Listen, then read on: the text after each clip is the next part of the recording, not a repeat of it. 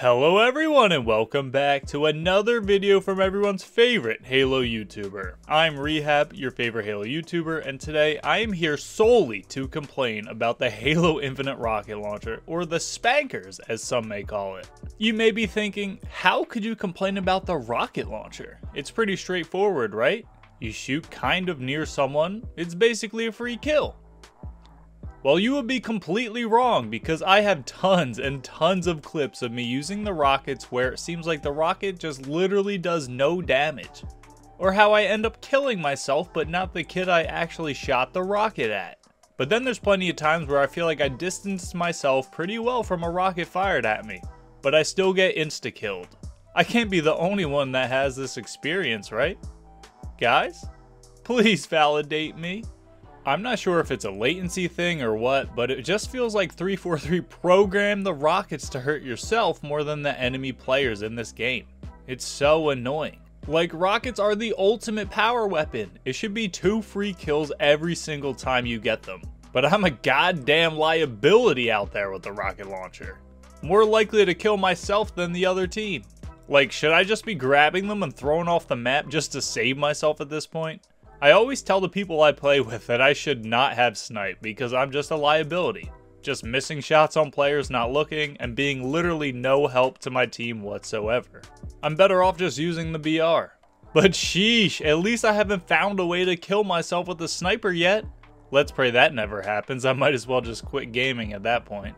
But back to the rocket launcher, I just feel so handicapped with them at times. It makes me play scared because it seems like the best outcome is that I kill the enemy player and myself. Worst case, I kill only myself. It never really ends up being an advantage for me. I assume they balanced the rockets this way because they had to take into account the equipment like the grapple shot and the thruster. Maybe if the rockets were too good, then grappling yourself into the sky to rain down an insta-kill beacon of death would be way too overpowered. I get that. I said back in the beta how having grapple rockets was by far the most fun combo in Halo Infinite. But in the full game it feels like I need to grapple halfway across the map just to avoid blowing myself up alongside the enemy. But trades just kind of feel like the theme of Halo Infinite. I swear, most of my close quarters fights end with us meleeing each other and trading.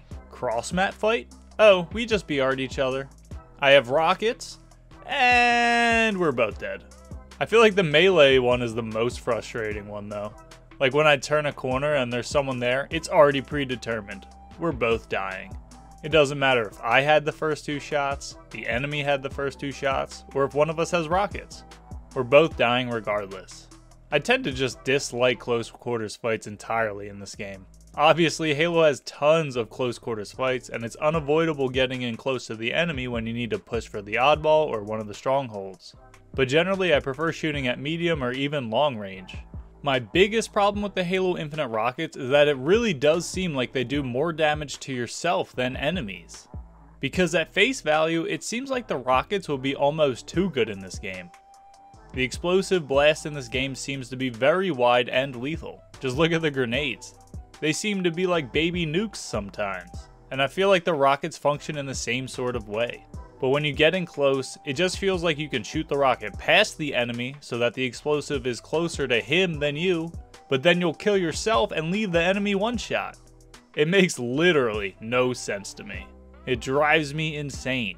But yeah, those are just my opinions on the Halo Infinite rocket launcher. Sorry for the rant, but I just wanted to share my thoughts and see if anyone else has had the same experience. I can't be the only one, right guys? But anyways, if you like this video or this type of content, consider leaving a like as it helps push the video out to new viewers. And subscribe for more videos just like this.